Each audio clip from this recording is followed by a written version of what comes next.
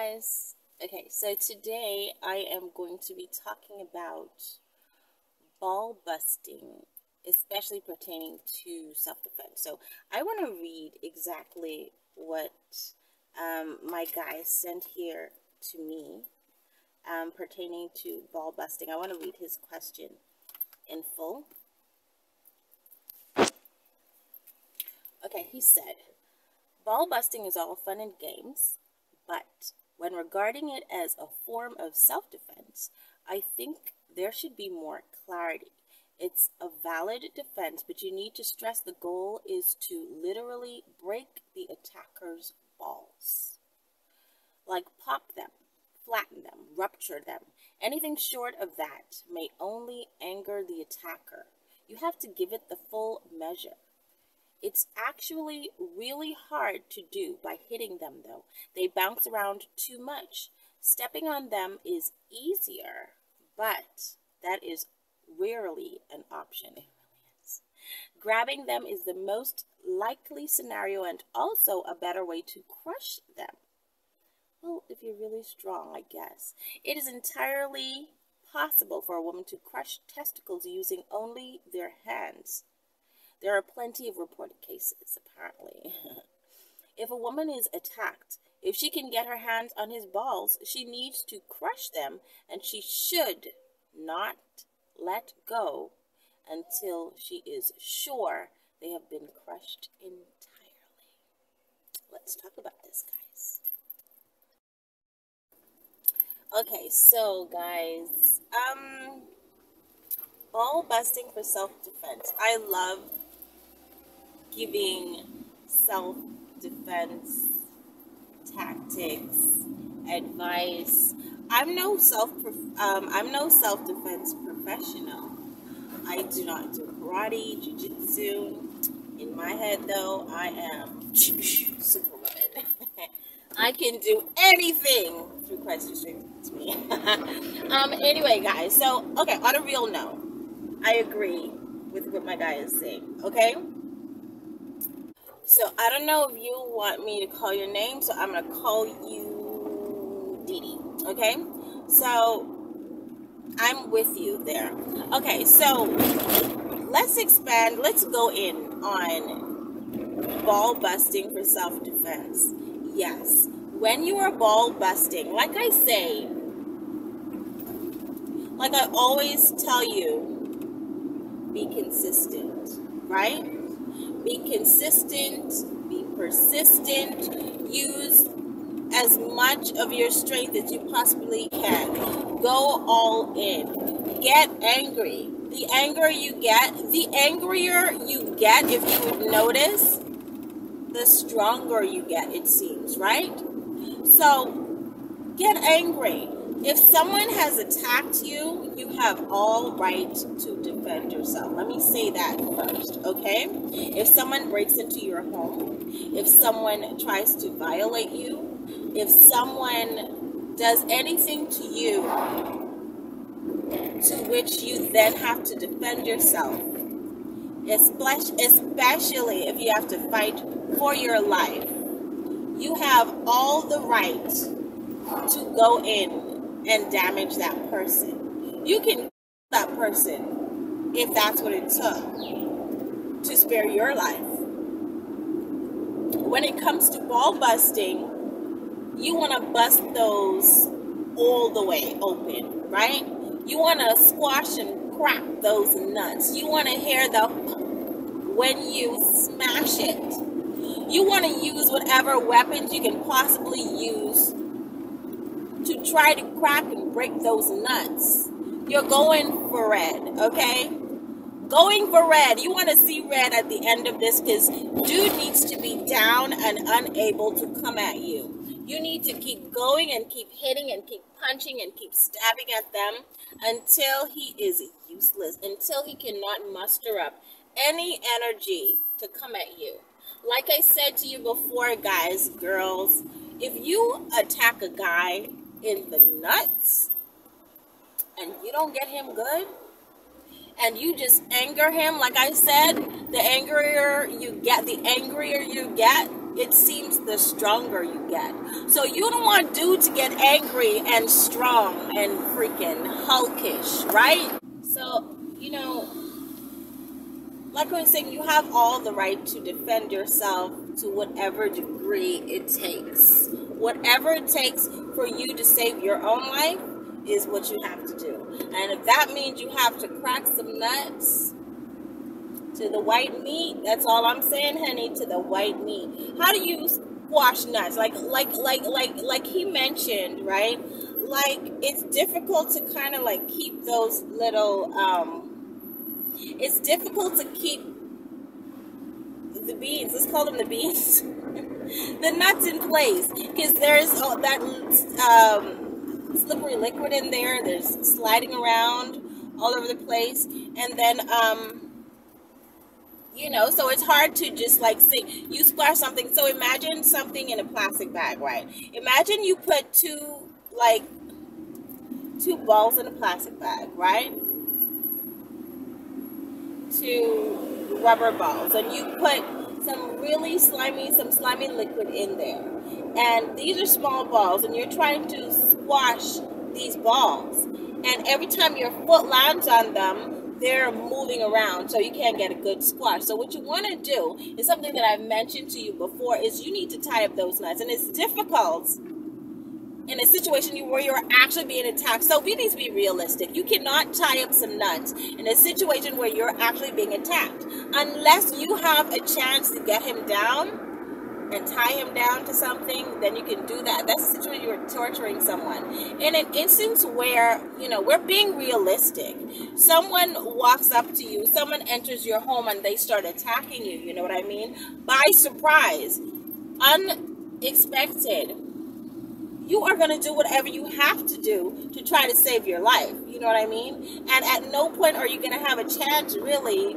to tie this person down so that you can tie up his nuts, so that you can keep the balls contained in one area. That is the best way you can possibly squash those and keep those just in the right spot for you to get a good nut cracking, right?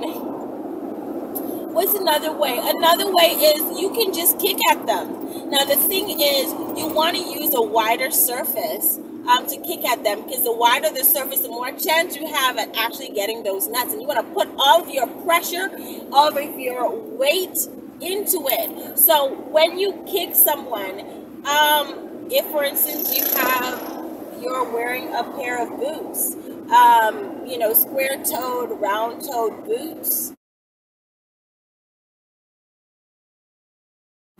that creates a nice flat surface at the bottom. It's wider as opposed to stiletto heels or stiletto tip boots. Then you can, you know, the sharp tips, right? Now you have a chance to get those nuts. But what you want to do is you want to keep stomping at them, not kicking them with the toe of your shoe, but stomping at them with the bottom of your foot, if you can do that, because that way you keep stomping. You're going to get him to a point that if he's standing up, you're going to try to kick him that way. If he's standing up, you can kick him with the toe, right? Keep kicking him with the toe of your shoes, right? Because that's probably the best angle you're going to get him at, right? And then when you finally get him down, it's at this point that you go in and you want to squash in those nuts. You use the flat surface of the toe, just keep squashing on them. If you can jump on top of them and just stomp on them with both of your feet, just jump on them and stuff, whatever you have to do to try to squash those nuts. If you can find a piece of 2x4, right? If you can find a piece of 2x4 to keep going at him with that, I mean, oh my gosh, you get a really great opportunity to try to squash those nuts. The 2x4 is going to apply a lot of pressure.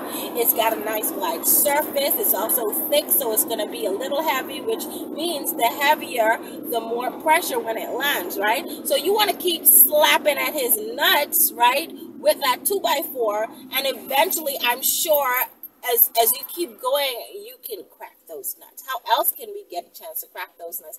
Now, you said with our hands. Okay, now, I know, I think I'm Superwoman. Okay, I do. I really, truly do.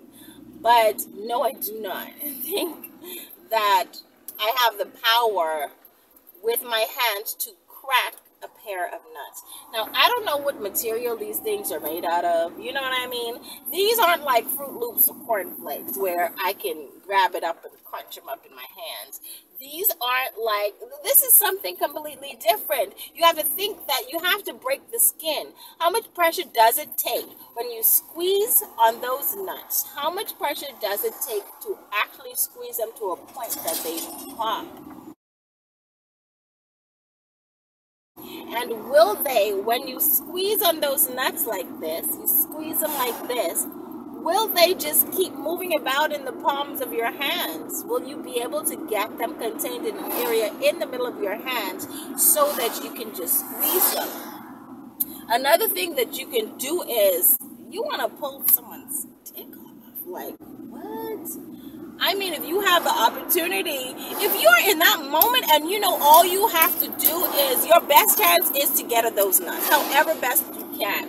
And somehow you manage to get your hand in there and pull at those with all your strength. You're going to grab them and kind of like take off like running. You're going to pop something. I promise you may not break the nuts, but you're going to pop something, you're going to tear something. Just come at it with all the energy that you possibly can. If you get a chance to, I don't know why dude be in your clothes, your house with only some drawers on, but you get a chance to grip at this dude with only his jaws on, you have a better chance to grip those nuts and balls at the same time. You want to grab both of them at the same time in your hand. You want to squeeze your hand together. You kind of like want to run toward him and grab them and pull at them like this. Keep pulling at them like this. And this is going to kind of like subdue him for a little bit, because he's going to be taken aback. It's going to be really painful. He's trying to get you off of him, but it's hard to. He can barely touch you because, oh my gosh, he just want to touch you because it hurts so bad. Oh my God, it hurts so bad. You keep pulling at those nuts. Do whatever the fuck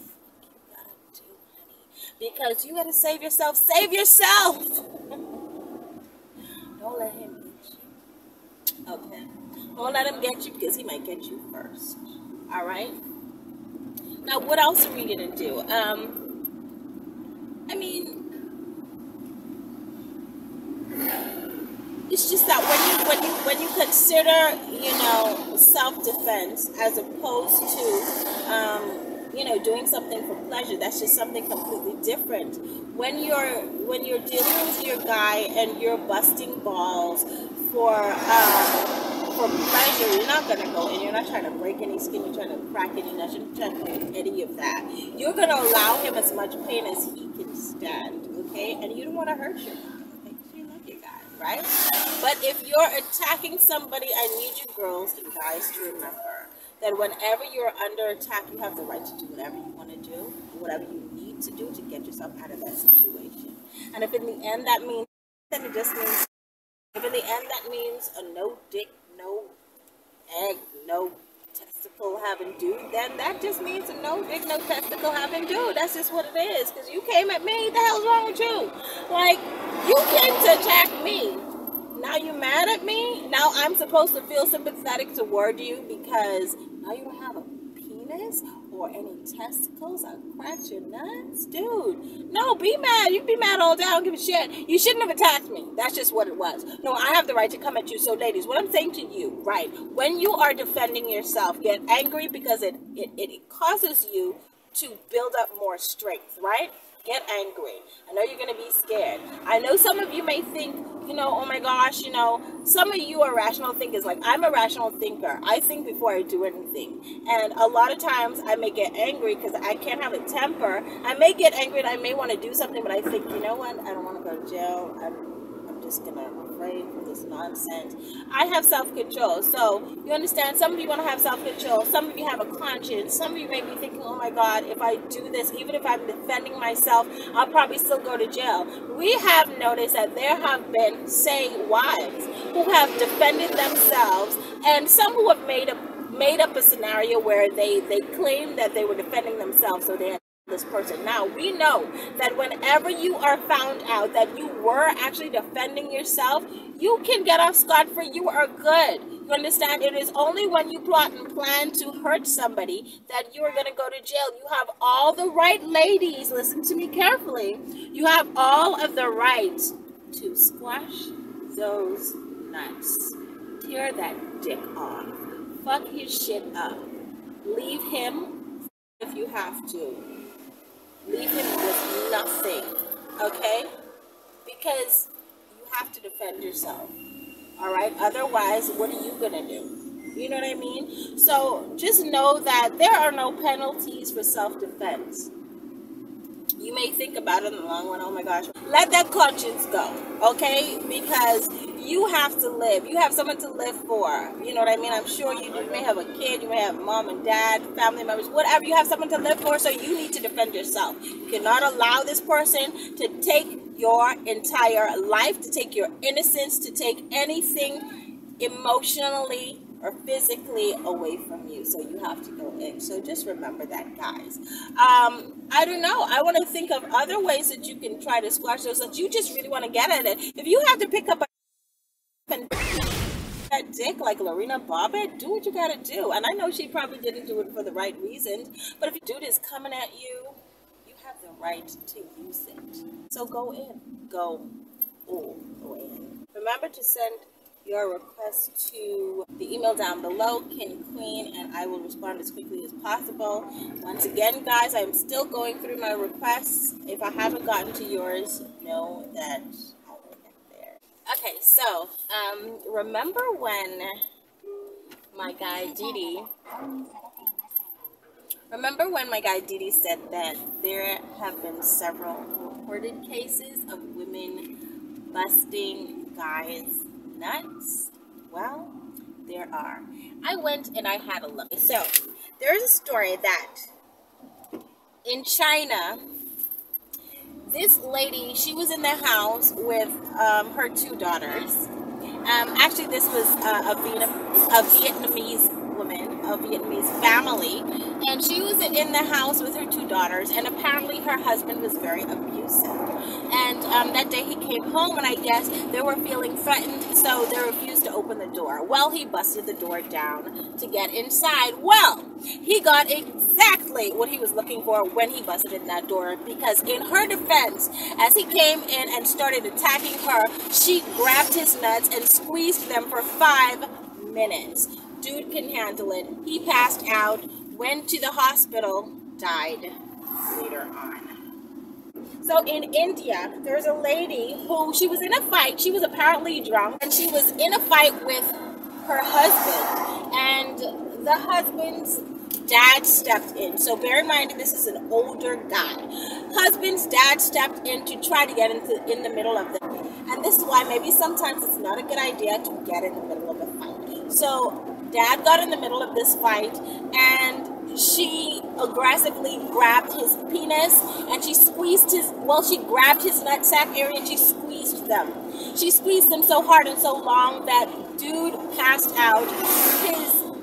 His testicles actually ended up exploding, and he passed out and died. Poor guy. He was just trying to help the situation out. He's trying to help his son. I don't know what he was saying. I don't know why she turned on him, because the argument wasn't between the two of them. It was between her and her husband. But he wanted to defend his son. And poor guy. May you rest in peace, because I don't know if you deserve that. I am so sorry.